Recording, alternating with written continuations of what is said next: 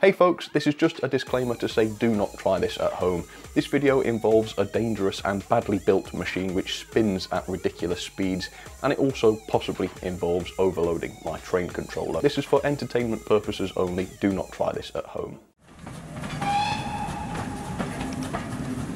Hello there everybody, Sam Strains here, welcome back to the railway. It's experiment time again, which means possibly some dangerous things, possibly some accidents. It's all going to be good fun. So this all started with me thinking, model trains and real trains handle very, very differently, don't they? Real trains take ages to speed up and ages to slow down, the reason being that they weigh so much. They're so huge, massive and heavy, they build up a lot of momentum and a lot of inertia, and therefore it takes quite a lot of energy to speed them up and slow them down. With model trains, this is not the case. Because they are so light, there's much less inertia, much less momentum, much less energy involved, so we can speed up our trains basically immediately. And they don't take long to slow down either. If I cut the power, it stops dead. A real train would never do that. A real locomotive could never do that. So I've decided I want to try and find a way to make model trains drive and handle a little bit more like real trains. Now you can do this with DCC, most DCC decoders can simulate inertia with a gradual acceleration and deceleration. GaugeMaster have some controllers which simulate inertia, but those aren't interesting. Well, they are interesting, but they're not video worthy, they're not dangerous. I want to do something a bit more entertaining today. I want to do it physically, not with clever electronics. I want to try and build a machine that does this. And I think I've built just the right thing, so let me show it to you, show you some of its features. So the first component is this 100-watt scooter motor. Yes, it's a scooter motor, it's designed to move a person. And would you look at the size of this thing, it is huge. This is the size of a Bachmann motor from a standard model locomotive. This is, what, 50 times the size? It's absolutely monstrous. You might be thinking, a 100-watt scooter motor, won't that overload your controller? Well, not exactly, because it's designed for 24 volts. I'm only going to be running it on 12 volts, which means that we're forcing less current through it. Also, it's only going to be drawing 100 watts when there's a person on it. I mean, a person's heavy, that requires a lot of energy. My load for that motor is going to be much less. Let me show you what that is. So it's a dinner plate. Yes, it's a dinner plate which has been clumsily glued and soldered to the top of the motor. And around it, as you can see, I've got some weights. Those are 5-gram weights. And basically what I've got here is a flywheel. It's not particularly heavy, it weighs just over 200 grams, but it does have quite a wide diameter, which means it should be able to build up quite some momentum. Now, you might already be able to see how this is going to work. Maybe you can see where I'm going with this. If you can't, don't worry, I will give you an explanation as to how this works later on.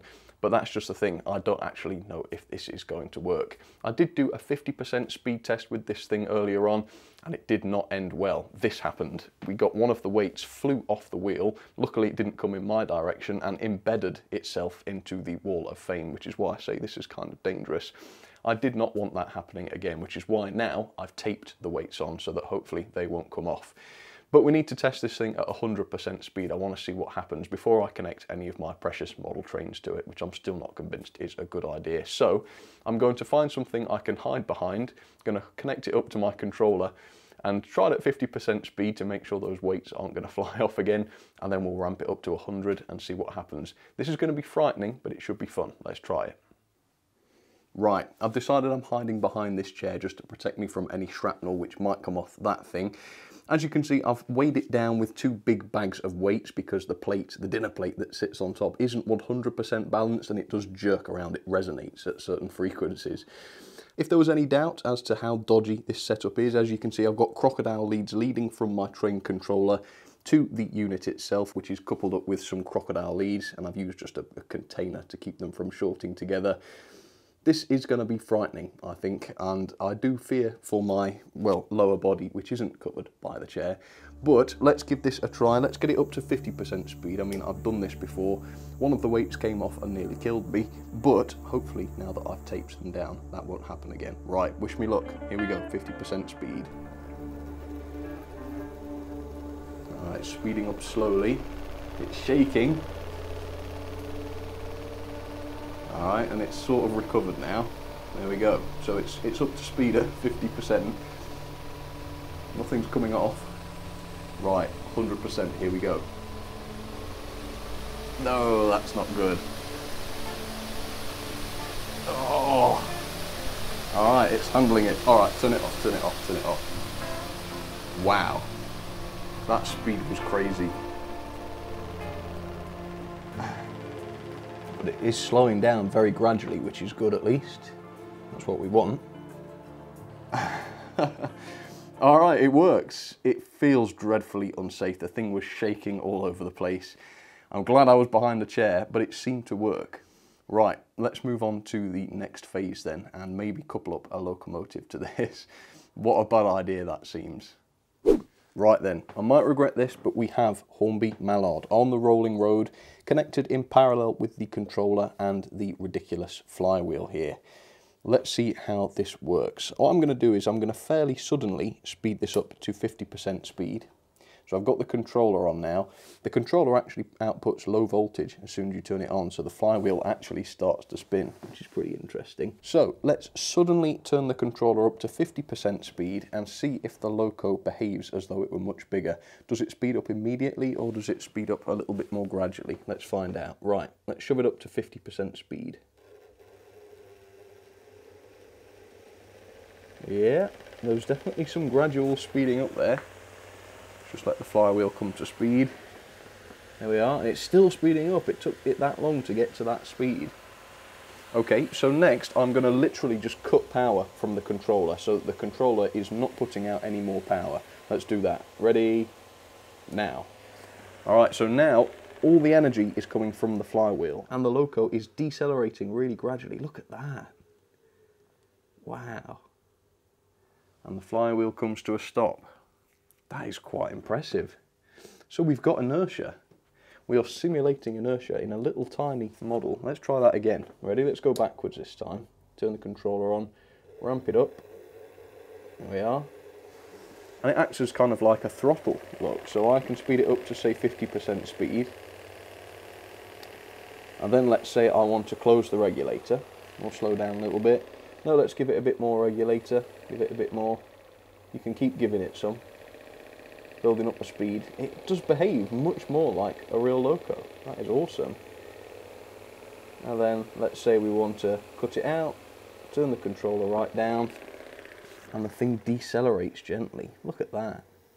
Let me cut the power entirely just so that we know. Look at that. Came to a nice gradual halt. That is pretty awesome.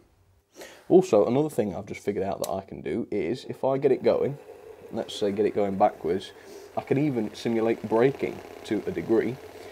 What I can do is I can turn the controller down to 0, like so, and then I can just switch it over to the other direction, and that kills the speed for some reason. Maybe the controller passes the current instead of the loco, but that is pretty interesting. So with that massive flywheel motor connected up in parallel, the locos actually handle much more like a realistic machine with a lot more weight to them. So why does this work? Well, it's kind of due to the way that motors work. So as you know, if we put electrical energy into an electric motor, we get motion out, we get rotation. But motors also work in the opposite way. So if we put rotation into a motor, we actually get power back out. And this is actually how some power stations work. Electric Mountain is one of them. So in the night when electricity is cheap, they put electricity into their motors and pump water up into a reservoir up high. Then, when electricity is needed, when the demand is high, they let that water run using gravity back through the same turbines, through the same motors, and generate that power back. And that's what's happening here. So when I first turn up the power supply, when I first turn up the model train controller, that huge motor gobbles up most of the current because it's accelerating this big heavy flywheel, which means there's not very much current left over for Mallard. And so Mallard speeds up quite slowly. As soon as that flywheel reaches its maximum speed, the motor uses much less current, and so more of it can go into Mallard. In other words, we've put energy into that flywheel, we've put kinetic energy into that flywheel, and it keeps that energy as it keeps spinning. The interesting part is when we cut the power, because then there's no more power coming out of the controller. That energy from the flywheel is put back down into the motor, generated back into electricity and put through the locomotive. And as the flywheel gradually slows down, the voltage gradually lowers as well, and the loco slows down gradually. We can also demonstrate the way that the energy is taken out of the flywheel, because I can run the experiment twice. I filmed it twice. The flywheel on the left has no loco connected to it, so when I cut off the controller, it's open circuit, there's no current flowing, it's not able to generate any power. The flywheel on the right has the loco connected to it, which means when I cut the power, it is generating electricity for the locomotive, i.e. energy is being taken out of the flywheel to power the loco. So here we go then, let's cut the controller now and see how these slow down. The flywheel on the left is slowing down purely due to friction and air resistance. There is no electrical factor there going on at all.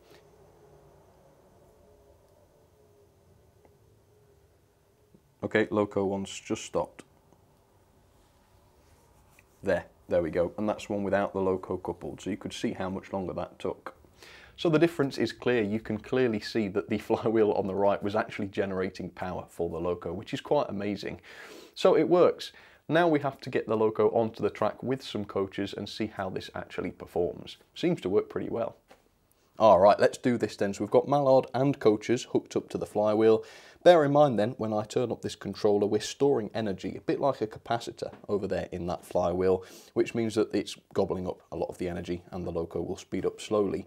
You will notice though that mallard speeds up quite quickly as I turn it up, and that's because the Gauge Master is quite a powerful controller. So yeah, even though the motor over there is gobbling up a lot of current, there's still some left over for the loco, and so the voltage is able to rise quite quickly. But you will still see some gradual speed up, so let's give this a try. Let's give it some direction. The flywheel has stalled, so it's not moving right now. And let's speed this up. Ready? Yeah? Did actually speed up quite slowly there, didn't it? Look at that. How realistic. Oh, just flip the camera around so that you can see. Yeah, it's still speeding up. Yeah, flywheel took a lot longer to reach its speed there. Maybe that's because we've got coaches on. The loco's drawing more current. And now the loco's running quite normally, as well as the flywheel, as you can see. Now that is cool. Right, let's cut the power then. Cutting power now. Look at that. Gradual, slow stop. Let's have that again, shall we? Let's speed it up again. Let's try slowing down on Gordon's Hill this time, shall we? Look at the state of that. Okay, let's cut the power then. Oh yes, look at that.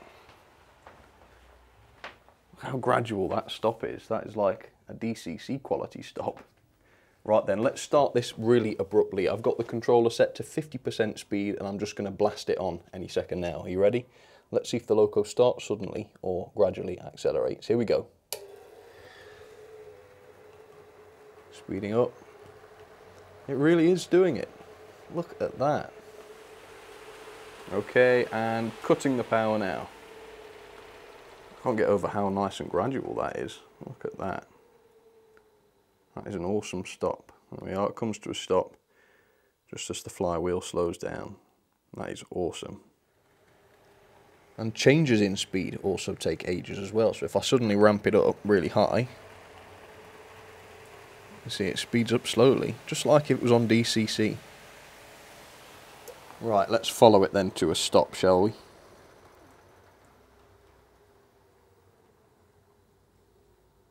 There we go. Awesome. Well, there you have it then, folks. It works. A way to control model trains as though they were much bigger and heavier than they really are. It works. Not advisable at home. It draws quite a lot of current from the controller. I measured up to an amp, which is about right for the Gauge Master, but still, you don't want an object spinning around that fast with loose weights on it. It's just a recipe for disaster. But as far as science in inverted commas there goes, it's pretty cool. That was a lot of fun. So let me know in the comments, what do you think? Have you ever thought of doing this? Have you ever tried anything like this? Let me know what your thoughts are. But for now, thank you so much for watching, and I will see you on the next one. Take it away then, Mallard. Full speed ahead.